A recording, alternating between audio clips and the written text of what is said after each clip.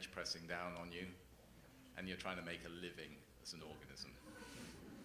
So, you know, the abyss really is probably about the frontiers of life, frontiers of human exploration, and as Kathy explained, probably the frontiers of filmmaking as well, from James Cameron's point of view.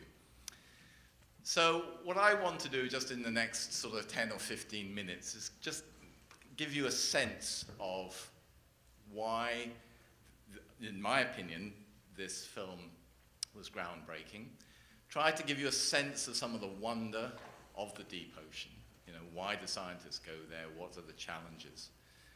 Some of the pressures that are on the deep ocean at the moment, and I've got one particular case example, which is the learning moment to go away with that you'll discuss over a beer later this evening.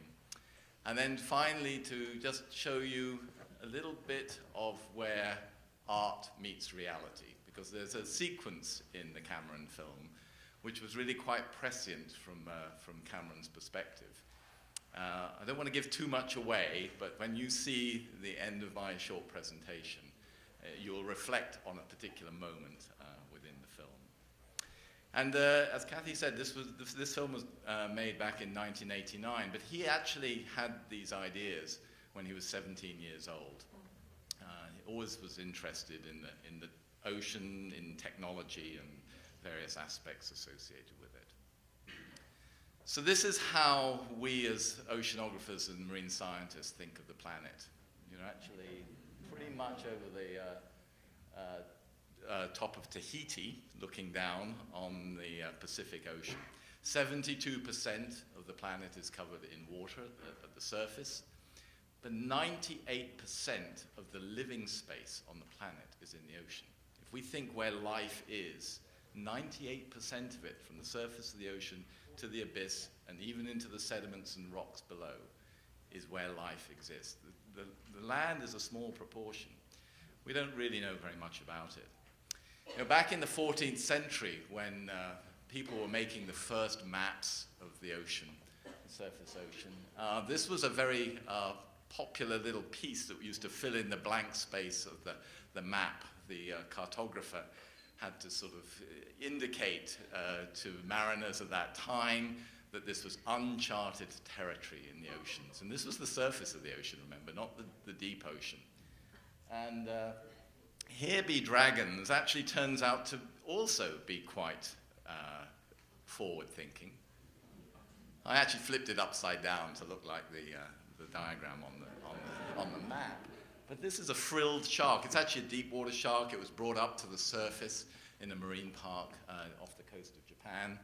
And you know, this is an amazing creature. Unfortunately, it didn't live very long.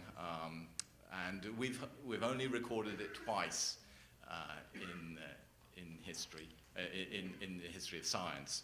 And yet, you know, it probably may have been one of the inspirations for those early cartographers. So I'm just going to take you just a few minutes on some of the other weird and wonderful things that are down there. How about this one?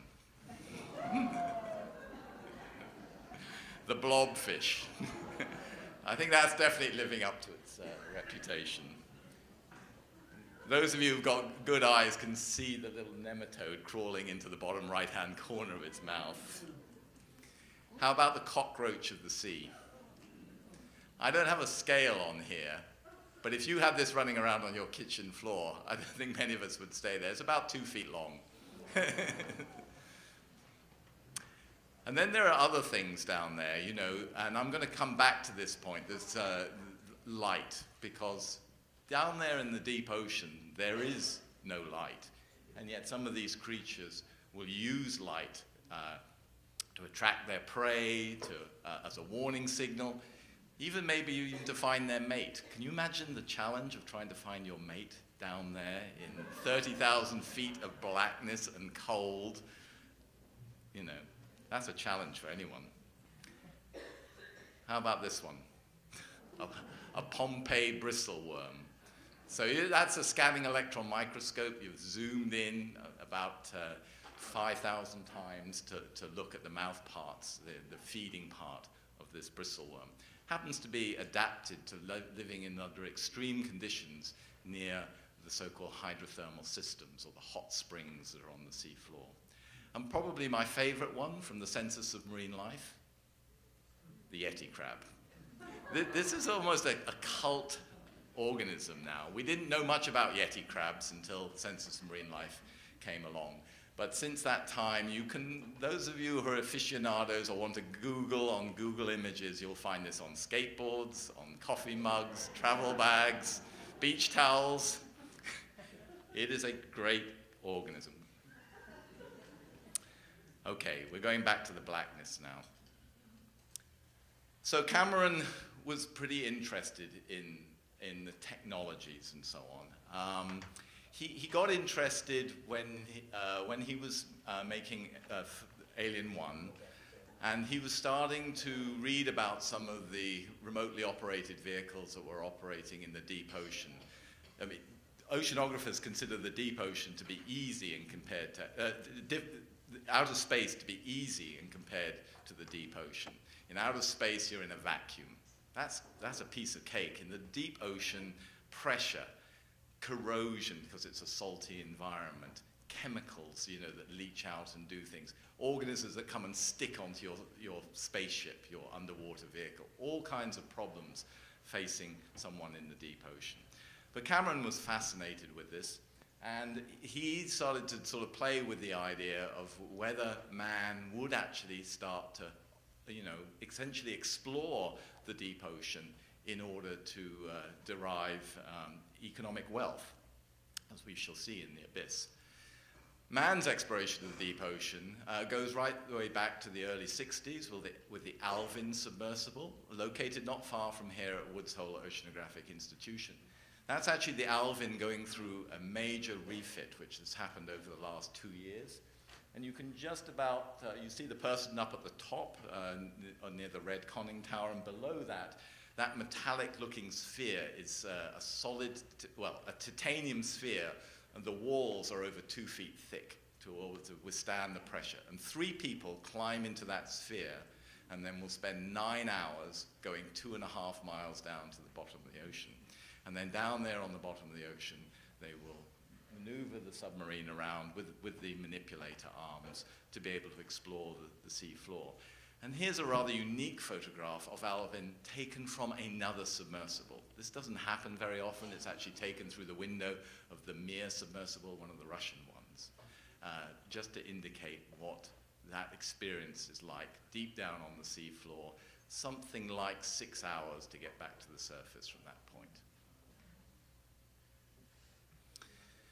So I'm going to show you an image now which sort of resonates with the film, The Abyss. Now, this is actually real life now. You're actually looking at a seafloor mining instrument in Gateshead on Tyneside in Great Britain 3 months ago. And the reason that is there, and you'll see some of these in The Abyss, is because of this thing that I'm holding up here. You've all got one of these. Mobile phones. What is the connection between mobile phones and the abyss, and more particular, deep sea mining?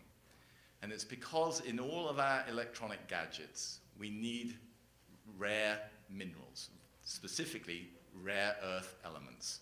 I could list them all: scandium, yttrium, lanthanum, cerium, praseodymium, neodymium, europium, dysprosium, holmium. I'm reciting part of the periodic table for which those elements are absolutely vital for our modern electronics industry. 95% of rare earth elements are found in China. So guess what? You know, as far as the Western Hemisphere nations are concerned, that represents a strategic issue associated with where the raw materials are going to come from for the electronics industry. So there is actually now underway plans for deep sea mining. Just like in the abyss, it turned out to be an oil rig in the abyss in the film we're going to see. But here is the deep sea mining in real life, and it's going to take place off Papua New Guinea in the Pacific. The problem is we hardly understand what the environmental impacts of deep sea mining are, and yet we've been licensing that area. I mean, obviously the government of Papua New Guinea need to find ways to use their natural resources for the benefit of their people.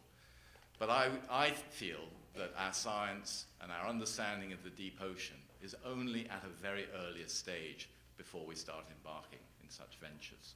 So I wanted to make that connection back to you for this film that we're going to see. Okay, let's lighten up a little bit and just think about some of the other things that you're going to see in this film. So my little pun here for lightening up was bioluminescence. So you'll see this in Cameron's films, and actually it's a theme that he exploited to the extreme in Avatar. Many of the images in Avatar were these kinds of ctenophores, other jelly-like organisms. This is only a few, about an inch across or less, and they're producing light in rippling motions and so on over all colors of the spectrum. So bioluminescence is really a wonderful sort of natural manifestation of these deep-sea organisms. And as I said in the introduction, they probably serve many functions, from acting as an attractor to try and lure in possible food or prey, because it's got to find that in this inky blackness, to finding another mate, thinking about it as a warning sign. We don't really understand the sensory apparatus that these organisms must have to be able to kind of access this light, because they don't have eyes in the same way that we do. So there's obviously some well-elaborated machinery for these organisms to exploit the nature of bioluminescence, but it really is quite beautiful, and Cameron is a master of using this in his films. So finally, I'm going to conclude with two of the frontier areas of our science. I'm going to start off with bacteria. Scientists at Bigelow Laboratory and elsewhere are trying to understand these primitive life forms in the deep ocean. They've existed since life really started to form on the planet. They derive their energy from the metals and minerals that exist there. They can withstand very high temperatures in the close proximity to these hot chimneys, and at the same time they can also exist deep in the sediment and the crust, surviving on the fluids that are circulating through the floor of the ocean. We think there's at least as much biomass in these small bacterium living in the deep ocean as there is in the whole of the terrestrial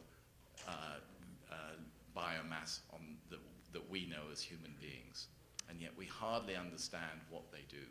We're probing into their genetics and their biochemistry to try and understand their function. And in closing, I thought I would show you a short video now. It's of something called a pyrosome. And a pyrosome is made of these gelatinous organisms that I was talking about before. I'm just going to show you the video clip, and then obviously when we're watching The Abyss, we'll see some of this related by James Cameron in his film. He did not know that pyrosomes existed when he made the film, so that was pretty prescient of him. And finally, I'd also like to say that I'd be very happy to answer any questions at the end if anybody has those. So as the caption says, we're looking underwater off the south coast of Australia. This is a real-life organism. It's actually millions of microorganisms joined together to form this tentacle that moves across the floor of the ocean.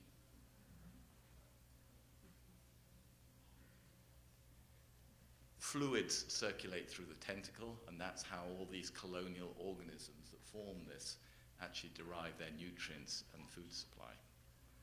This is a single salp now floating alone, just to give you the idea of one of these.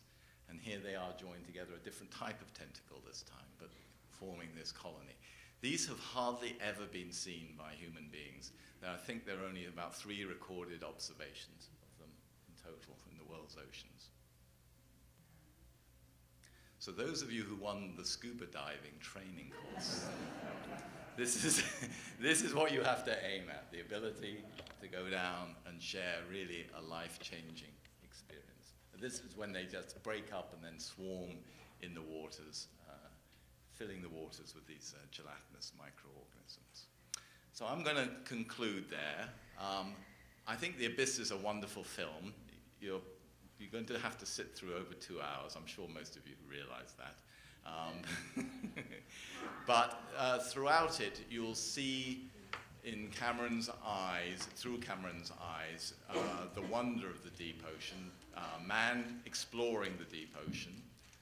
I'd like you to seriously record the fact that we know so very little about this part of our world, and yet we're now going to set forth and exploit the minerals that we need for our society, but without many of the protections and understandings that we probably should have in place. And there are these wonderful organisms that live down there, that have been there for many millions of years, that we're just beginning to probe into now and to understand. So thank you very much indeed. Have a great day.